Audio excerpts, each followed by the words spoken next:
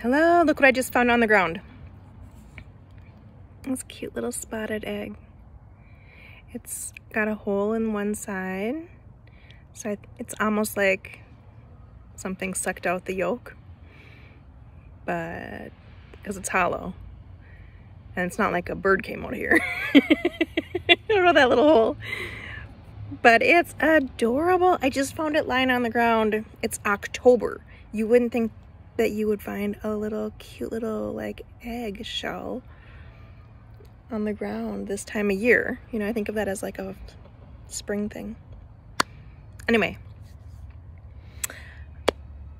I wanted to talk briefly about like thank God for God, right? Like being thankful that we can give things to God, release things to God, surrender things to God. Hey, Stumpy. Hello, honey. Sorry, the stray cat just showed up. I try to keep this short. Hi, honey. I did try recording this a minute ago, but had food in my teeth. Sometimes you just, you know, it's harder than you think. But anyway, I am coming on the 1-year anniversary of a super stressful family situation, and we've all been sort of like healing from the trauma of it all for a while. Like it's been peaceful-ish, although still very much unresolved, hanging over our heads, kind of. It sort of destroyed the entire family is a way to put it. But now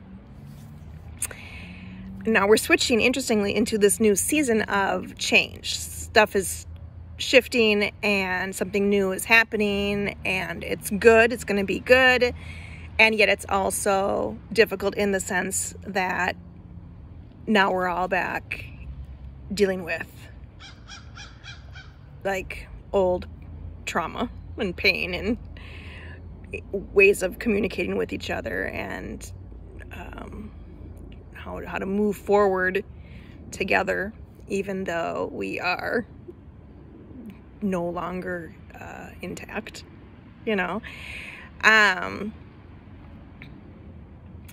And so I was driving to church today and I was releasing it to God, and I just had the thought in my mind, like, thank God for God.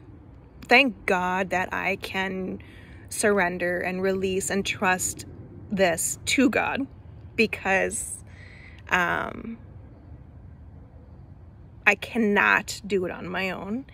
And like, if there's 5 of us involved and we're gonna handle this situation with a vote, legally we have to handle the situation with a vote, 4 of the people who are the least impacted all have a similar scenario where it might sway them to vote one way, and I am the only one who is in a completely different scenario and might want to vote a different way, and has different considerations and concerns and, you know, interests, and yet I am the one impacted. I will be the one impacted the most on a daily basis. None of the other 4 will be impacted that way at all, ever. So it's feeling like, what's the point of voting then? What's the point of caring? What's the point of being involved? What's the point of trying? I have 0 power, and yet I am the most impacted. And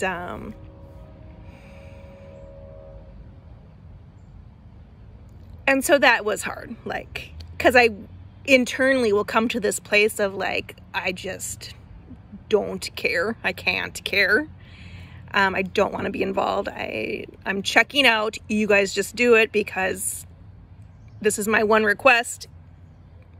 They'll either honor it or they won't. You know, it's very defeatist, very passive. And yet I have been so destroyed by caring about a scenario and being so hurt with the various outcomes.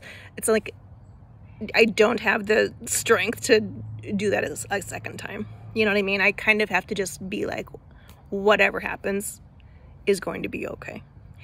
and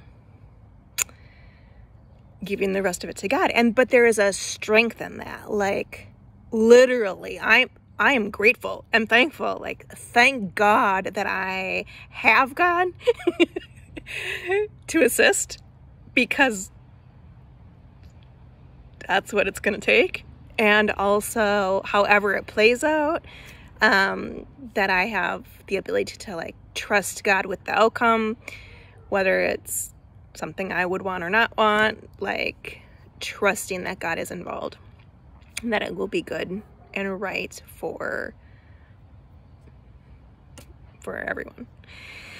So that's all I came on here to say. Thank God for God. And you know, it's a reminder of when I didn't have that ability to release things to God, or trust God with things, or surrender things to God, or and it's also we're moving through it differently. Like, say you have 5 Christians moving through this scenario together, they might deal with it as 5 Christians. And it would be one way. And if you have, that's not the case, it's you move through it a different way. With people move through things a different way when they have a different set of beliefs, is the truth. So I